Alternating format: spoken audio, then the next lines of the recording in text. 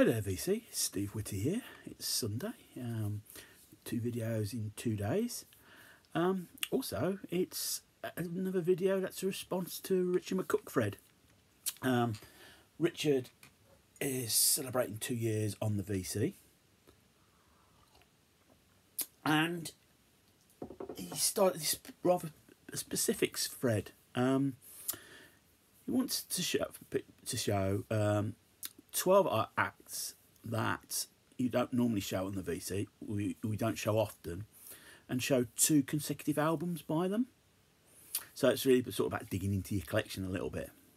So I thought I'd give it a go. I haven't really watched anybody else's threads on this because I didn't want anyone. I didn't really want to pinch someone. I just wanted to go blind with myself. So first up, I've got Cheap Trick, and you're gonna have to forgive the glare a little bit. That's their second album, In Colour, which was followed by Heaven Tonight, their third album. Of the 2 albums, I think this is the better album. Got the stronger songs on here. Surrender, their version of the Moves, California Man, Rick Nielsen, big Roy Wood fan. Auf Wiedersehen, Taking Me Back. Just really great song. Great song, great album.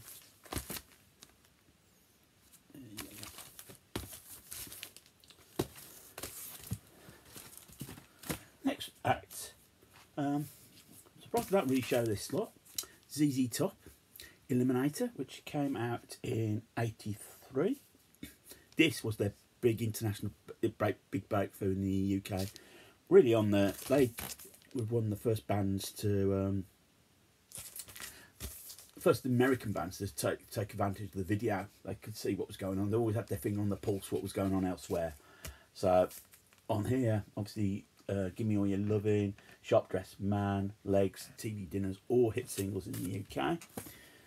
They followed it up in 1985 with Afterburner. So you got on here Sleeping Bag, Rough Boy, Velcro Fly. On Eliminator, it was all about the car, the hot rod that was featured in all the videos. In Afterburner, it morphed into a spaceship. Next, Gillan, Glory Road, the third album, released in 1980. The first sort of like major label album. Bit of a gave him a breakthrough.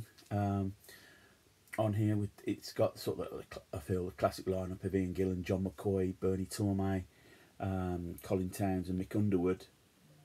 On here, Unchain Your Brain, No Easy Way, On the Rocks, If You Believe Me.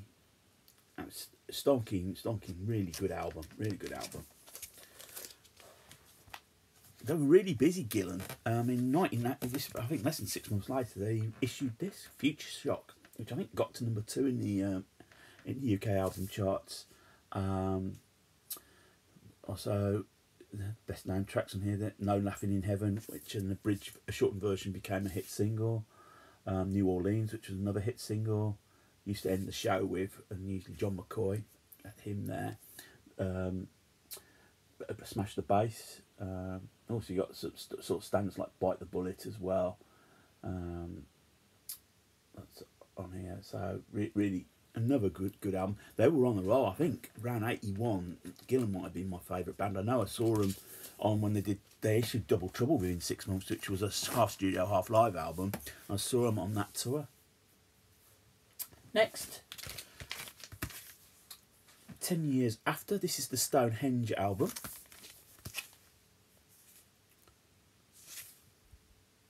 Released in 1969.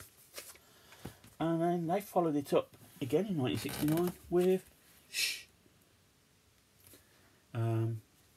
Yeah, 10 years after. I don't see a lot of love for the band on the VC, but you know, they played Woodstock, went down really well. They were really popular in the States. Alvin Lee's one of the great he's almost forgotten in the pantheon of great guitarists, I feel. Maybe it's time to sort of have have a look into their influence. I think there's a version of the band is still going, even though Alvin Lee's no longer with us. Next, I don't show enough status quo. This is Mark Kelly's Greasy Spoon, which I believe is the third album. This is really when they're starting to move away from the psychedelic more into the sort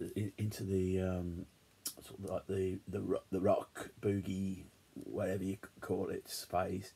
So that's that, and then they followed it up with Dog of Two Heads, and Mean Girl, which was a hit single for them. That's on here. Yeah, I mean, they were so desperate to get away from their the pop image. Francis Rossi was calling himself Mike on the album. Rick Parford was Richie Parford. Don't know if you can see that there. Yeah. So yeah, really, that's a lot, but good albums. You know, it's good to see how a band sort of evolves. You know, you listen to Roadhouse Blues by the Doors, and suddenly your career goes in a different direction. Sort of changing tacks. Erasure. This is their Wonderland album, their debut.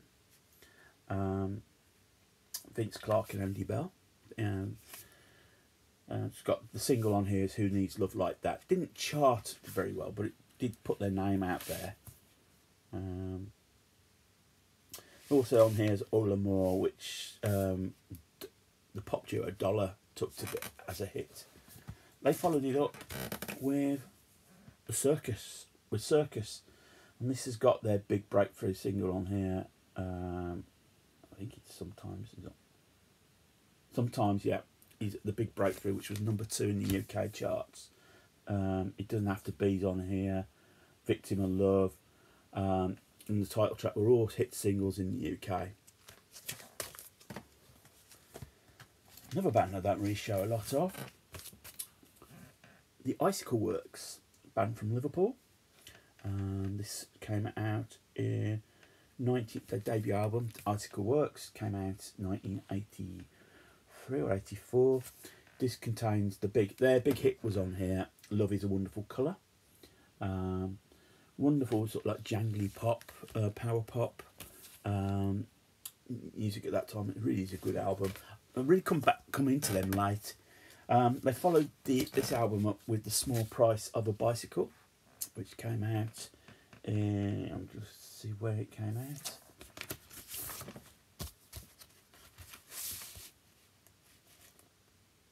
Came out in 1985. Again, I think a really good album, wonderful album.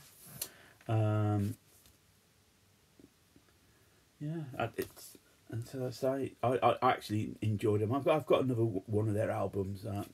It's a band that I don't really play enough of. Again, a band that don't seem to get a lot of love in the VC. Moving on,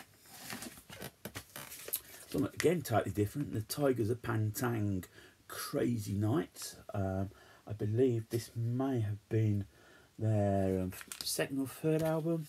Came out 1981. I won't open it up because the cover's in quite a bit of a state. From Newcastle. I think this is the first album that featured John Deverell vocals. John Sykes played guitar with this lot. He's on this album. He would obviously go on to find bigger things with Thin Lizzy, Whitesnake. He'd left the band at that point, and Fred Purser, ex of Penetration, came in, and they released The Cage. And The Cage probably had what would be described as the nearest they had to hit singles. Love Potion Number 9 was played a lot on the radio in the UK at the time. Rendezvous was another great song. It was really commercial, produced by Peter Collins.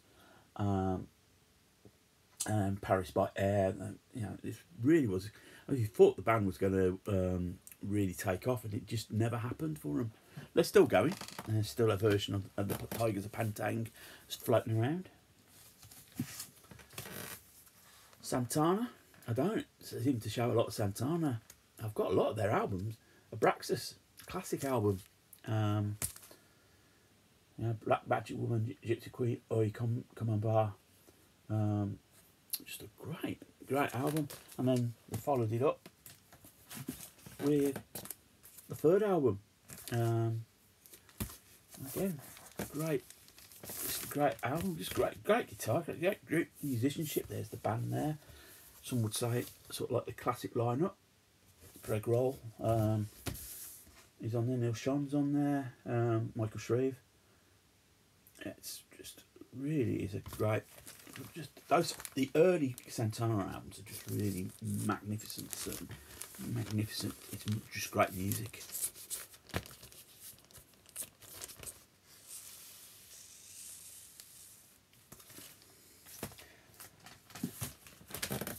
The band, Mahogany Rush. I only got the two albums. They just happen to be the two next releases. I brought these really on the recommendation of Pete at the record shop. Said this is great stuff, and it is actually. Played this album not too long back, actually, a couple of weeks ago. Yeah, realised I hadn't shown it. Frank Marina is obviously the mainstay guitarist. Apparently, I believe, I'm not sure is this true, he had a bad acid test and he woke up and he convinced he was sort of like could play guitar like Hendrix. 4 was followed up by World Anthem. Here's the band.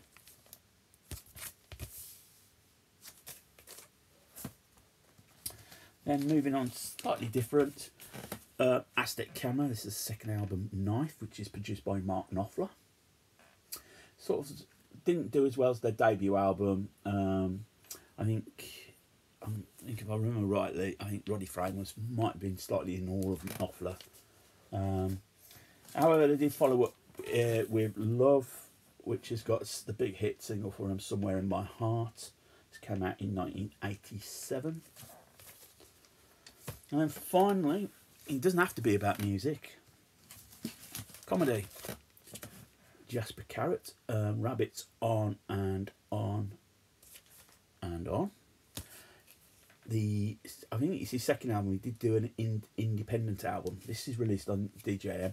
In the 70s, there were a lot of comedians with folk music backgrounds. Jasper Carrot being one of them. Billy Connolly for Scotland, Max Boyce, Wales. You also got Mike Harding as well from north of England. Did the circuit, and they were releasing albums which charted. This is one of them. On here, recorded at Roebuck in Erdington, which is about a couple of 100 yards away from where Mothers used to be, and the Fleck Hampstead in Coventry. It's probably best known track on here is his take up of Magic Roundabout, which was the B-side of his hit single Funky Moped. Anyway, that's Rabbits On and On. He followed it up with Carrots in Knots, which I think is, as it says, recording in Nottingham. There you go. A lot of it probably doesn't. A lot of it's been recorded in the 70s doesn't really stand up now. Well, there you go. Those are my 12 artists. I hope you like my choices. So well done, Richard, on reaching two years. It's great knowing you, actually. And he's a very good member of the UKVC.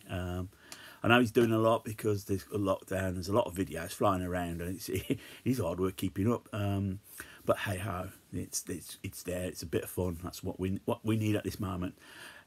If you're new to the channel and you like what you see, click on the subscribe button. I'm getting an increase in subscribers, so I do thank you for. Really do appreciate you take your time up, watch the videos, and click on the subscribe button. If thumbs up, thumbs down, love the interaction. Feel free to leave a comment. I will get back to you. Now I think the dawn is breaking. I think it's going to snow today, but I think I'll go for a walk just before if it does snow. So whatever you get up to today, VC, make sure you have a good one. Take care of yourselves. Keep spinning. More importantly, keep smiling.